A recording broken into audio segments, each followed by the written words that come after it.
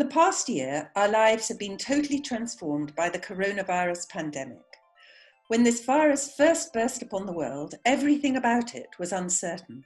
We didn't know what it was, how it spread, where it came from, how it wreaked such havoc upon the body, or how to treat it. Science has dramatically increased our knowledge of all of these. It's also shown the wider world how scientists actually work. Science does not provide immutable theories. We construct a hypothesis, a story, if you like, about how the natural world works. But as we collect more data and our understanding evolves, so too does the story. Science must be constantly embracing uncertainty. It is truly the art of doubt. But coronavirus is not the only pandemic. There's also currently a silent pandemic of diabetes. It's estimated 450 million people worldwide had diabetes in 2015, and this is set to rise to over 600 million by 2040. In 2016, 5 million people died of diabetes. That's one person every 6 seconds. The high blood sugar in diabetes results in a number of complications, including an increased risk of heart disease, kidney disease, blindness, nerve damage, and limb amputation. All of these can be reduced by good control of blood glucose, but that is not always easy to achieve. Diabetes is not only costly for the individual, it's also very expensive for the state, and the global cost of diabetes is estimated at over $850 billion a year. It also substantially increases the risk of symptoms, severe symptoms, for people infected with the SARS-CoV-2 virus. So we urgently need to understand what causes diabetes and how to treat it.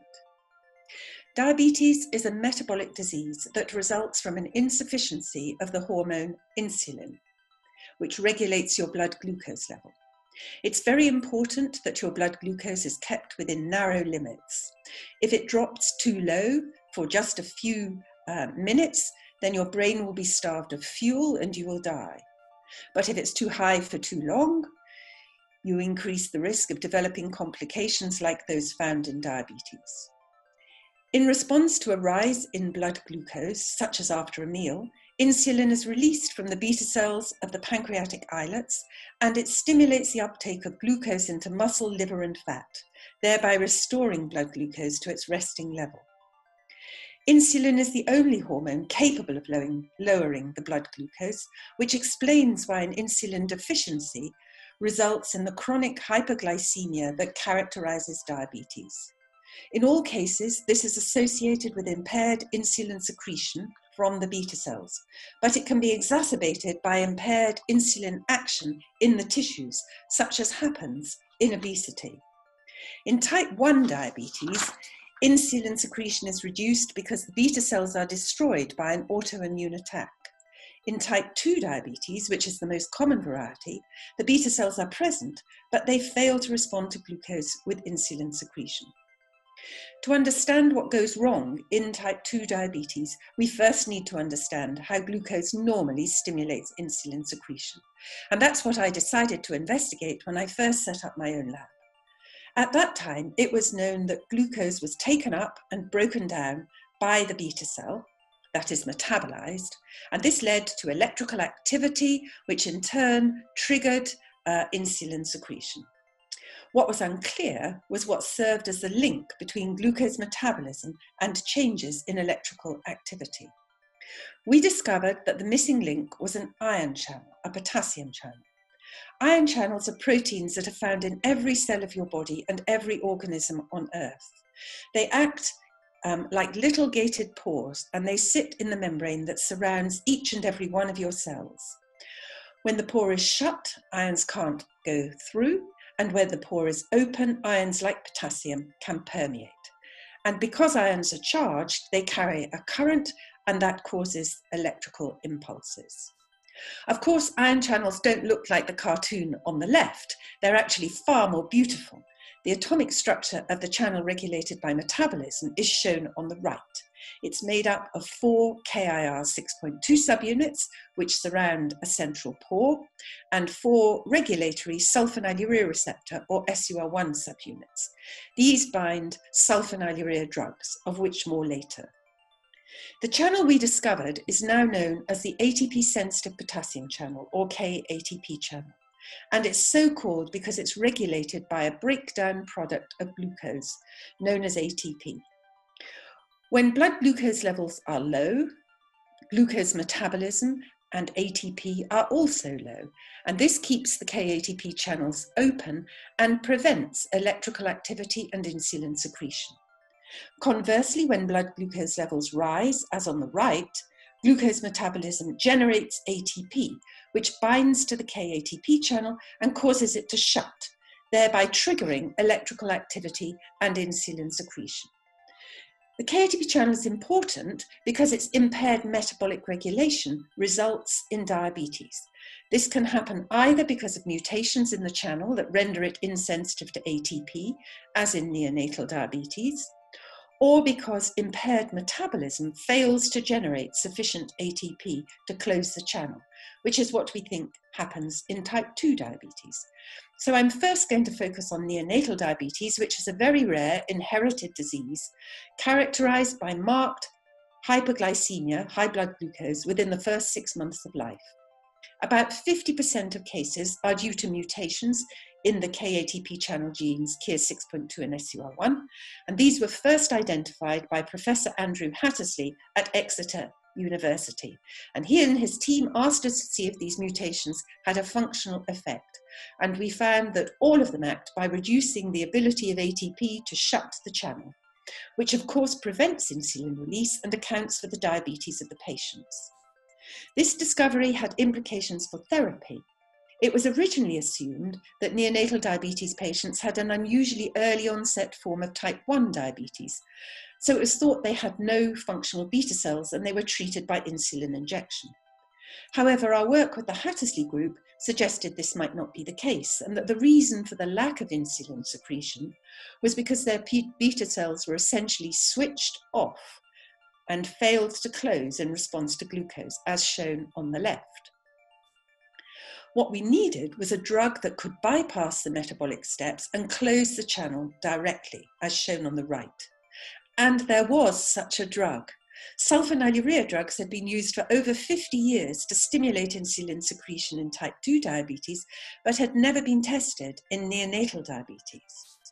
These act by closing the KATP channel, and happily we found that they also closed most of the mutant channels. Because sulfonylureas were in routine clinical use, it was possible to try them immediately in neonatal diabetes patients. This figure from the work of Sargon and colleagues shows that as the sulfonylurea dose, which is shown in red, is increased, so the insulin dose, shown in orange, can be reduced without an increase in the blood glucose concentration. In fact, the drug's much better at controlling the insulin level, the blood glucose level, than insulin.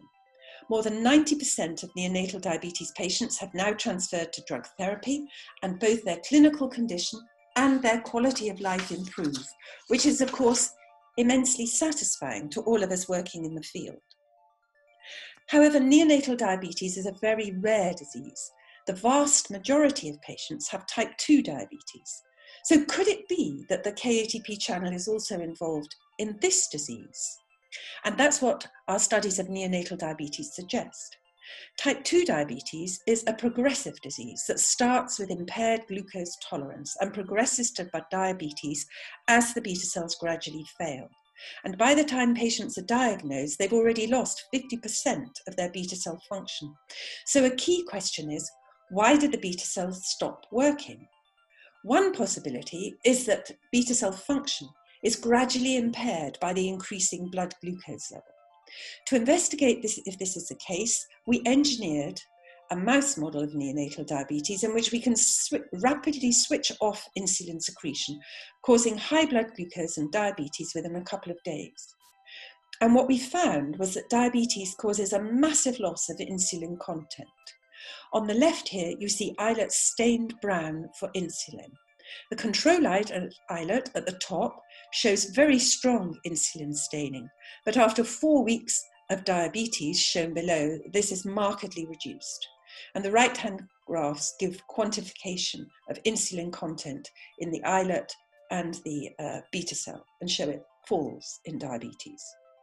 So to address the question of whether the reduction in insulin content was due to loss of beta cells or to the loss of insulin itself, we turn to electron microscopy.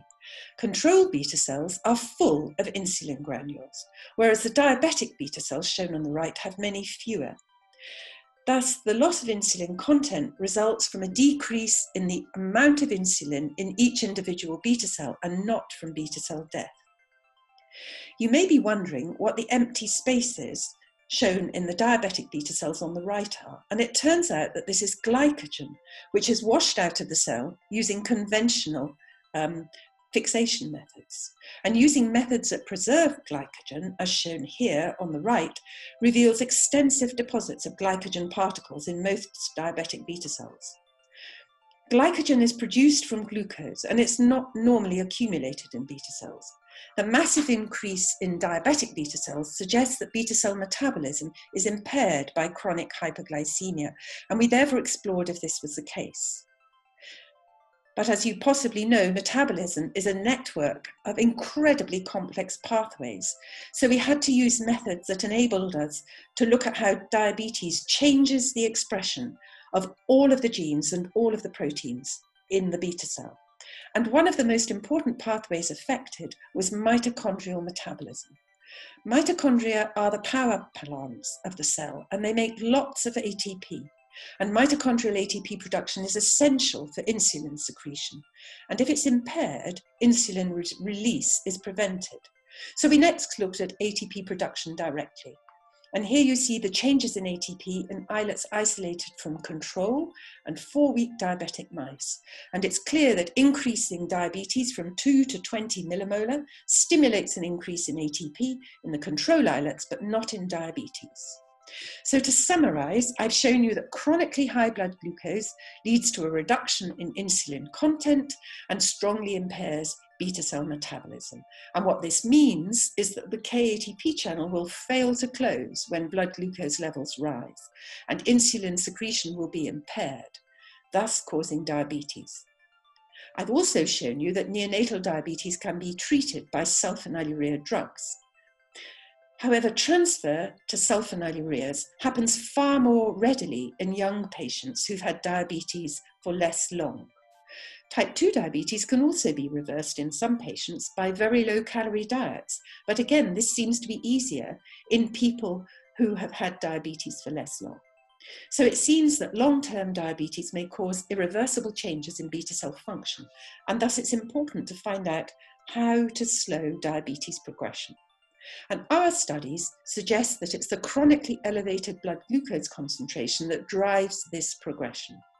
We suggest that a number of factors, such as a genetic predisposition, age, pregnancy, or insulin resistance caused by obesity, might cause a small rise in blood glucose, producing mild glucose intolerance. The problem is that this causes gene changes that impair beta cell metabolism and reduce insulin secretion further, and this will exacerbate the hyperglycemia, raising blood glucose even more and producing a vicious cycle that underlies the progression to frank diabetes. Preventing this cycle may be of therapeutic value, and that's what we're trying to do now. In conclusion, I hope I've convinced you that the KATP channel plays an essential role in insulin secretion and that its impaired regulation causes diabetes. This can happen either because of genetic mutations in the channel itself, which cause neonatal diabetes, or because of impaired glucose-stimulated ATP production, as we think happens in type 2 diabetes. Many brilliant young people have contributed to the studies I've talked about, and it's been a privilege to work with them. I thank them all. I also thank the funding bodies, our many wonderful collaborators, and the patients, their families, and their physicians. Finally, I hope I've also convinced you that science is a powerful means of embracing uncertainty, perhaps the most powerful one we have. and that it can help us understand the silent pandemics and how to treat them. Thank you.